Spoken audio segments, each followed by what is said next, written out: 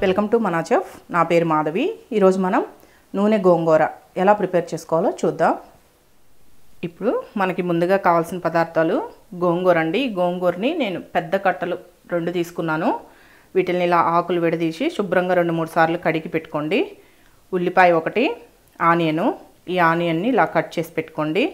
జీలకర్ర 1 tea spoon, మినపప్పు 1 tea spoon, శనగపప్పు 1 టీ స్పూన్, వెల్లుల్లి ఒక 10 వెల్లుల్లి రెమ్మలు తీసుకొని ఇలా కచ్చాపచ్చాగా దంచి పెట్టుకోండి. మెంతులు 1 చిటికెడు, 3 పచ్చిమిర్చి, ఈ పచ్చిమిర్చిని ఇలా కొంచెం కచ్చాపచ్చాగా దంచి పెట్టుకోండి.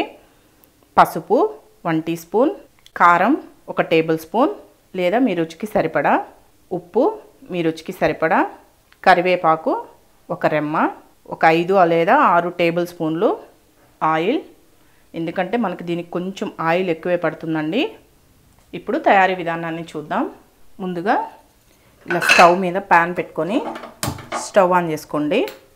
దీంట్లో ఆయిల్ వేసుకోవాలి. దీనికి నూనె గోంగూర అన్నాం కాబట్టి కొంచెం ఆయిల్ ఎక్కువే పడుతుందండి. ఈ ఆయిల్ కొంచెం హీట్ ఎక్కిన తర్వాత దీంట్లో 1 టీ స్పూన్ జీలకర్ర, చూడండి, మినప్పప్పు 1 టీ స్పూను, శనగపప్పు 1 టీ స్పూను, చూడండి, 1 చిటికెడు మెంతులు, ఇవన్నీ వేసి కొంచెం లైట్గా ఫ్రై అవ్వనివ్వాలి.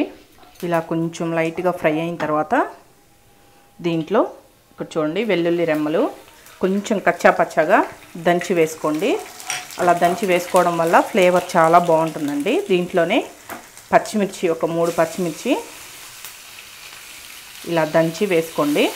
ఈ పచ్చిమిర్చి వేసుకోవడం వల్ల ఈ ఫ్లేవర్ కొంచెం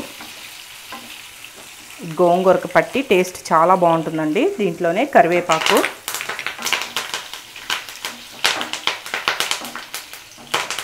ఈ కరివేపాకు కూడా వేసుకున్న తర్వాత ఈ ఆనియన్స్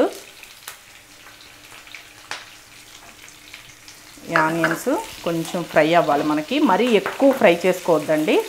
కొంచెం అంటే వేగనట్టుంటే మనకి పచ్చళ్ళలో టేస్ట్ బాగుంటుంది. మరీ ఎక్కువ ఫ్రై చేసుకున్నా కానీ టేస్ట్ అంతా బాగుండదు.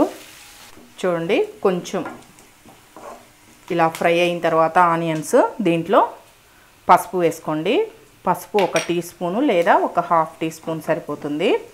ఈ పసుపు వేసుకున్న తర్వాత దీంట్లోనే కారం వేసుకుంటున్నాను 1 టేబుల్ స్పూన్. ఈ కారం మీ ఇష్టం అండి, అంటే మీరు కారం చూసి వేసుకోండి.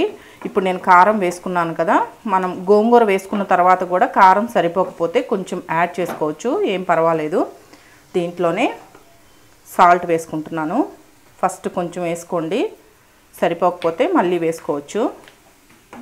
ఈ సాల్ట్ కూడా వేసుకొని అన్నీ బాగా కలియబెట్టి ఇప్పుడు లాస్ట్గా ఈ గోంగూర వేసుకుంటున్నాను. శుభ్రంగా కడిగి పెట్టుకున్న గోంగూరని వేసేసుకోవాలి.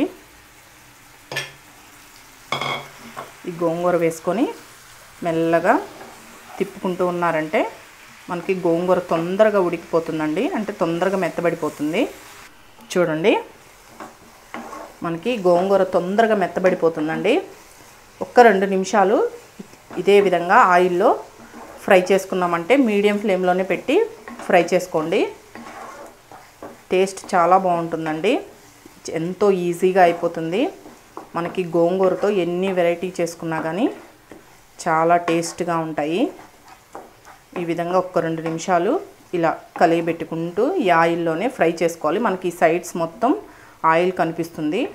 అలా వచ్చేంత వరకు కుక్ చేసుకుంటే సరిపోతుంది. చూసారా, మనకి సైడ్స్ ఆయిల్ కనిపిస్తుంది కదా, ఈ విధంగా వచ్చిన తర్వాత ఇప్పుడు మీరు ఉప్పు కానీ కారం కానీ సరిపోలేదు అనుకుంటే ఇప్పుడు కొంచెం యాడ్ చేసుకోండి. యాడ్ చేసుకొని నేను చెప్పాను కదా 1-2 నిమిషాలు ఫ్రై చేసుకోండి అని. ఆ ఫ్రై చేసుకునే ముందు ఉప్పు కారం సరిపోకపోతే ఇంకొంచెం యాడ్ చేసుకొని ఫ్రై చేసుకున్నారంటే సరిపోతుందండి. దీంట్లో ఉప్పు కారం పర్ఫెక్ట్గా సరిపోయాయి. ఇంకా నేనేమి యాడ్ చేయాల్సిన అవసరం లేదు. చూసారు కదా, ఇప్పుడు స్టవ్ ఆఫ్ చేసేసి సర్వ్ చేసుకోవడమే. చూసారా, నూనె గోంగూర ఎలా ప్రిపేర్ చేసుకోవచ్చో చాలా సింపుల్ అండి చేసుకోవడం. టేస్ట్ కూడా రైస్లో చాలా బాగుంటుంది. ఒకసారి ట్రై చేసి చూడండి. ఈ వీడియో కానీ మీకు నచ్చినట్లయితే నా యూట్యూబ్ ఛానల్ మనా చెఫ్కి సబ్స్క్రైబ్ చేయండి. నచ్చితే లైక్ చేయండి, షేర్ చేయండి, కామెంట్ చేయండి.